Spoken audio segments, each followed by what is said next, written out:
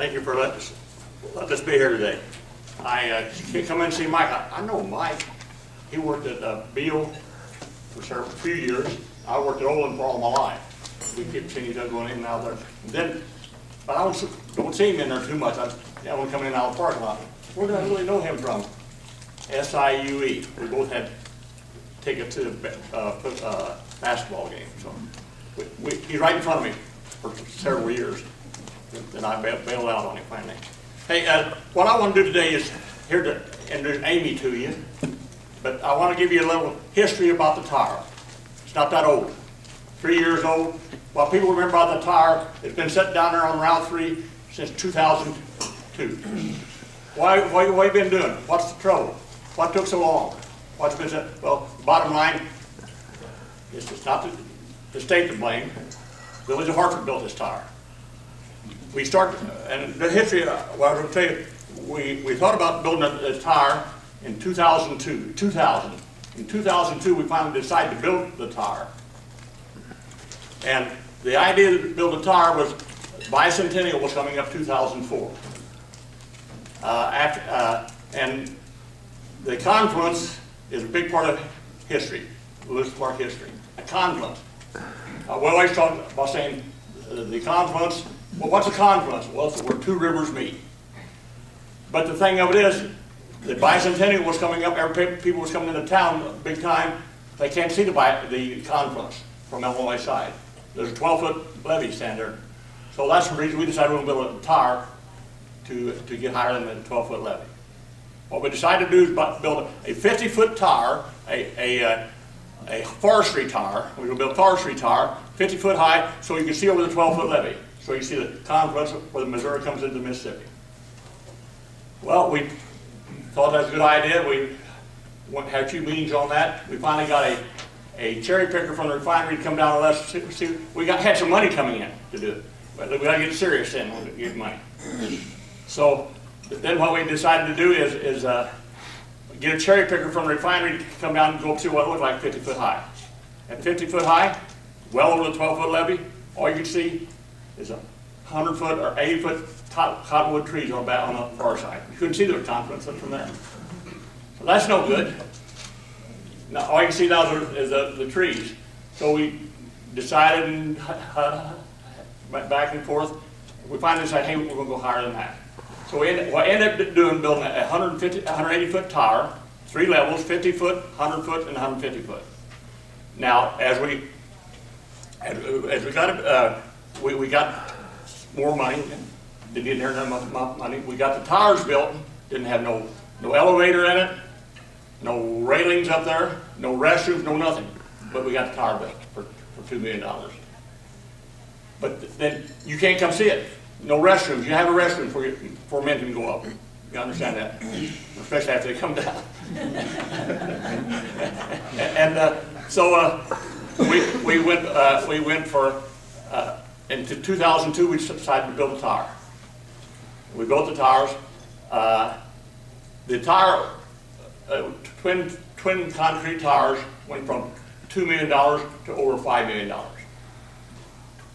Not a bad price for what we did with it. We built the towers. We didn't have any money. The towers sat there in a cornfield. How many remember cornfields that down there? Towers sat in the cornfield down there, wondering what in the world was going on down there. And people said, $2 million, look what that would go on streets or schools or something like that. So everybody wasn't happy with it, but we stayed with it. We got more grants and more donations. The tower is built for it. We didn't do anything unless we had money for it. The village, people in Hartford wouldn't spend money on something like that, you know. But anyway, so we got it built, and Deanna Barnes, most of you know her, she was saying, Charlie, what do we do now? We got a tower, and there's no funds to raise it. How are we going to handle it? So make a long story short, we went to the Alton Tourism Bureau. We said they said they'd run it for us. So we signed a contract for 6 months with them. They hired a manager to come in and run it for us. So we're going to have one employee, Amy. And now she's not the first one. She's the first one that stuck with us. she's been about 18 months doing a good job. The tower's on its way up now. I mean, we're trying to go this next level and the next level, so we're doing good. But anyway, the tower's built. You can see the Confluence. You can see downtown St. Louis. You can see the Alton Bridges. You can see a good distance from up there. And the thing of it is, we're at the point now, we're open 3 days a week right now. We were working 5 days a week. And this has become an international monument. People come from all over the world to see it. The first year that we opened the thing, we had 25,000 people go through it from 22 different countries. Now the thing of it is, if you come from Europe, we want one of them to go up. You're pretty well upset when you get there and you can't. It's closed. It's closed. So what we're going to try to do in May is open 7 days a week. If we can get like twice as much work out of guys we got already. Rick. And that's another reason we're here today. We've had a few people come and volunteered for us. Rick's one of them, and he's a keeper.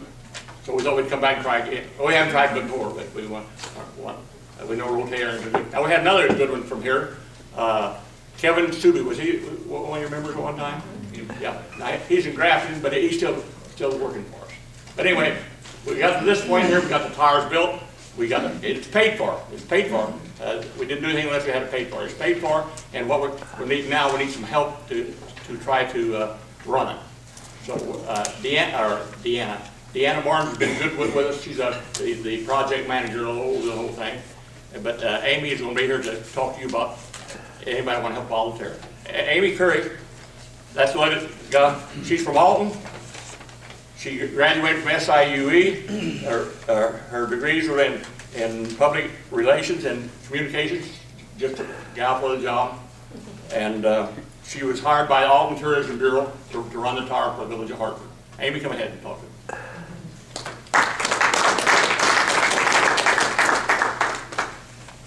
Like Charlie said, we're pretty much a nonprofit. We rely on helping hands to make sure that we're doing everything that we can do to make sure that our visitors are getting the best experience possible.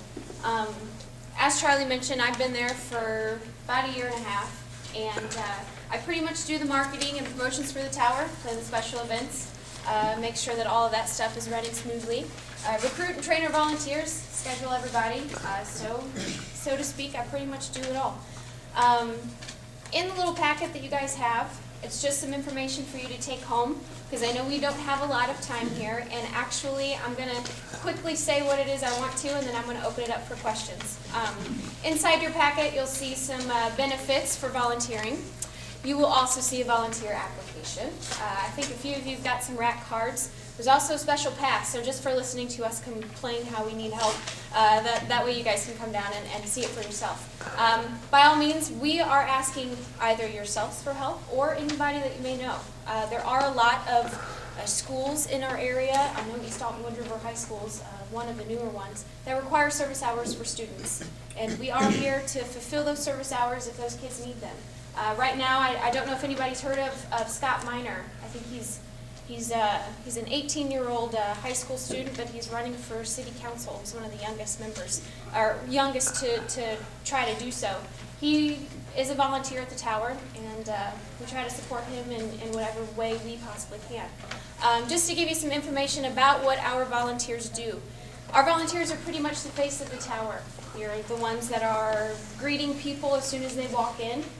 You're taking the tours up into the tower, so each of those 3 levels, you're giving somewhat of a speech.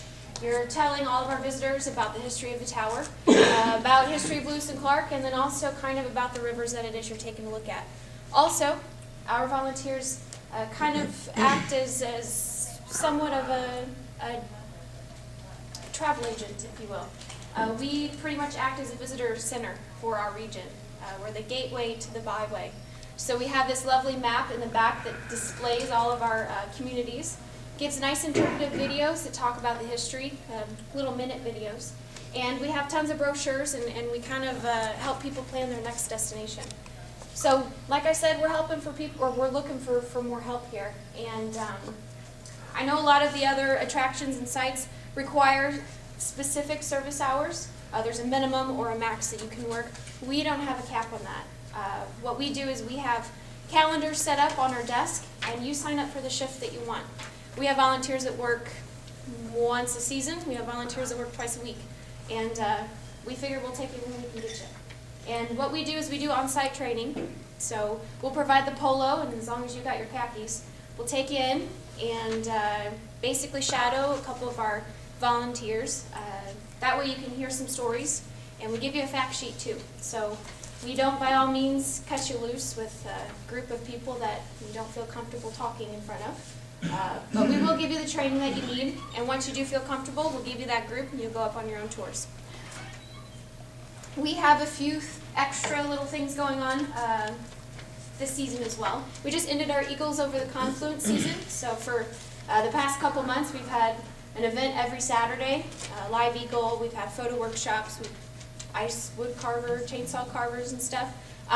Actually in October we just received the Dr. Marlon Perkins Award from the World Bird Sanctuary. It was the Conservation Organization of the Year Award based off of those events. But what we're doing, we're extending, adding in a few more events for our calendars. We've got, let's see, for Easter Sunday, all the Hartford churches are coming together, doing a sunrise service at the tower. We've done that ever since we've been open. And they all come together, they welcome anybody and everybody. You don't have to be a member of the church. But if you want to join, have somewhere unique and fun to go for your Easter service, by all means, they're welcoming everybody. We also have our Tower Wind Festival that's coming up at the end. It's the last Saturday of March. I believe it's the 30th.